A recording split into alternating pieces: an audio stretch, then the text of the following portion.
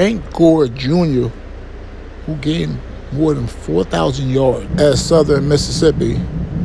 He was the star of the East-West Shrine Bowl. We're talking about 87 yards rushing on 6 attempts, 6 carries, and 1 touchdown. Now, we all know his father, Frank Gore Sr., who was on his way to the Hall of Fame.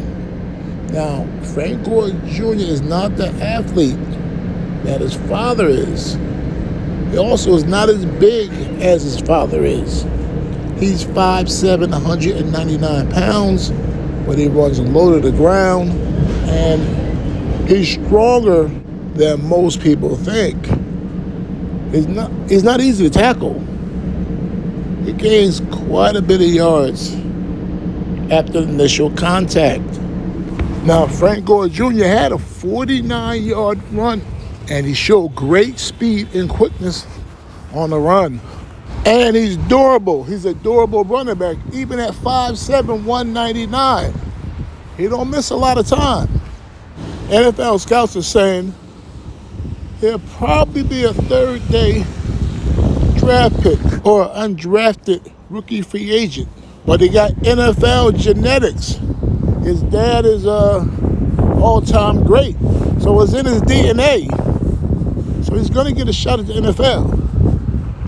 That's all you can ask for. Now, before I knew this man's government, I knew him as Apollo Creed from the Rocky movies. Then later on, I learned his name was Carl Weathers. And he didn't just play in those Rocky movies. He played in Predator, Action Jackson, Happy Gilmore, The Four Deuces, Bucktown. Played in a lot of movies. Now, we all know he had a life before he became an actor. He played in the NFL for the Oakland Raiders. He also played in the Canadian Football League for the BC Lions. Just saw Apollo Creed, Carl Weathers, in a commercial with Gronk. He looked healthy, he looked strong, but you know, when it's your time to go, it's your time to go. Carl Weathers was 76 years old. So rest in peace to Carl Weathers. Now, I was listening to Jim Harbaugh, and he says something about J.J. McCarthy being the first quarterback taken in the NFL draft. I don't know what Jim Harbaugh is on. There is no way J.J. McCarthy is going to be the first quarterback taken. He's not better than Caleb Williams. He's not better than Jaden Daniels. He's not better than Michael Penix Jr. He's not better than Bo Nix. Now, Harbaugh's talking about the way he can throw the ball, his athleticism, his winning reputation, his intelligence. Harbaugh's like, look, he got it. I'm predicting he's going to be the first player taken in the draft. Nah, that's not going to happen. I like the fact that he's hyping up his former quarterback, but he's not going to be the first player or quarterback taken in the draft. Now, the Chargers, they draft, number 5?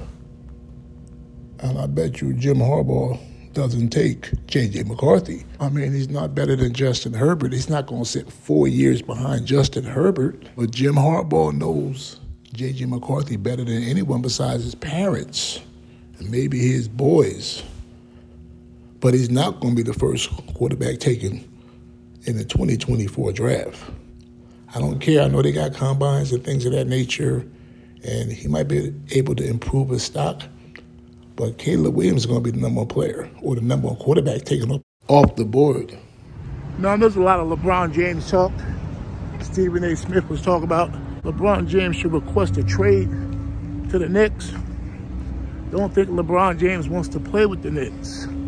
But what I do know is LeBron James is going to opt out after the season, become a free agent, and whoever signs Bronny James or drafts him, they know good and well they're going to get LeBron James. LeBron James is going to play for him. But I don't think LeBron wants to go to New York at all. LeBron, 40 years old. He might be tired of going to different teams. He might want to retire as a Laker. And right now, Bronny James is not on no draft boards as far as being drafted. So that's even better for LeBron.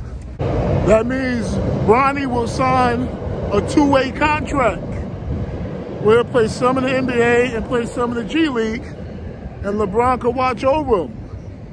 He'll do that for a year or two, and then LeBron will retire. Joker got to be tired of running up and down that court. 21 seasons in the NBA, so he might got 2 years left. But one way or the other, LeBron James is going to play with his son in the NBA.